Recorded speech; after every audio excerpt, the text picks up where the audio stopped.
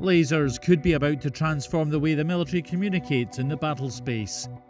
To Romeo, this is 8 Uniform Hotel. Clear, reliable and secure comms are crucial to battlefield success, keeping commanders and those they command in close contact.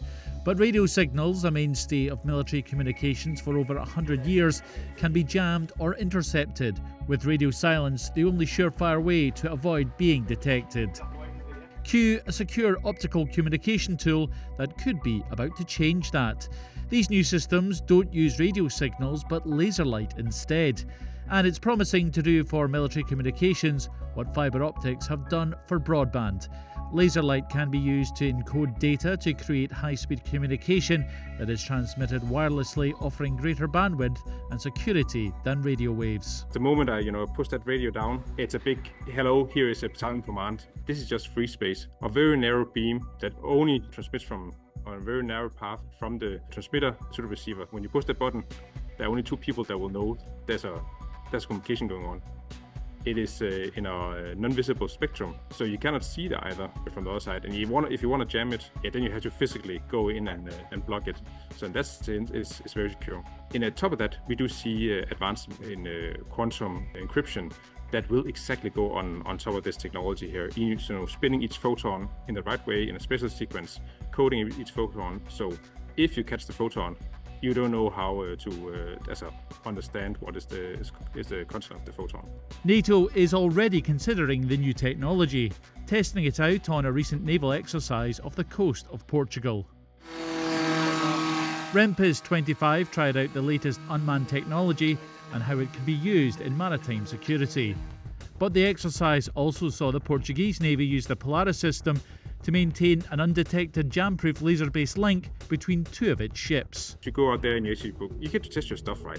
You can do so many things in the lab, you can do from different towers and so on, right?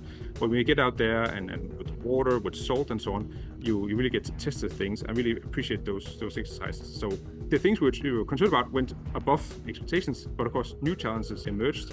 It was amazing to experience also the operators as how they have jaw-dropping, saying, okay, now we can actually, stream Netflix from the neighboring ship, right? Or in this case here, it would be real-time video from a drone or something like that from a neighboring unit.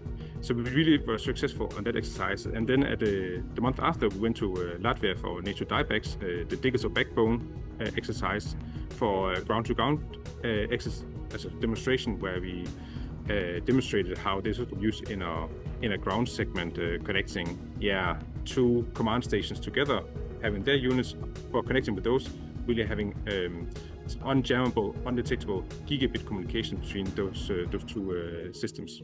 It's no coincidence that it's a firm based in the Baltics that's developing this technology.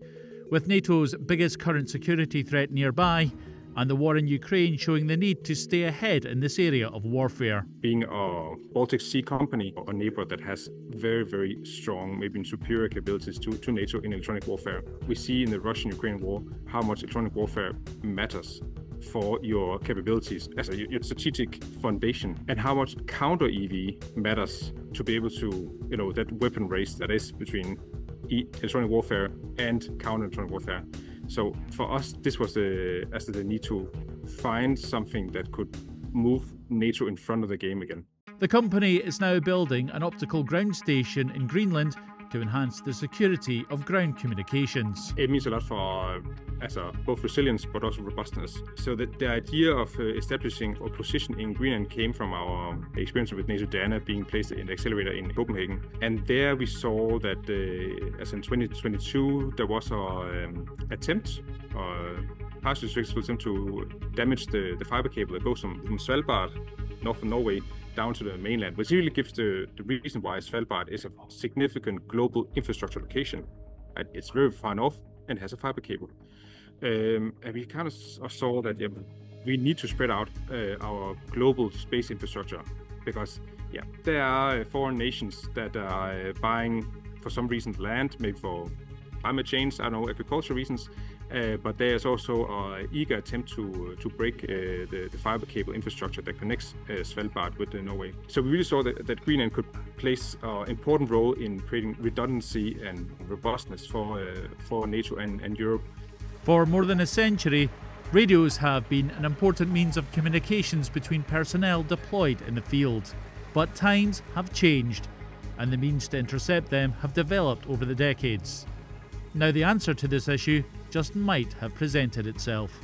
David Sivills-McCann, BFBS Forces News. Thanks for watching. For more from BFBS Forces News, like and subscribe to our channel.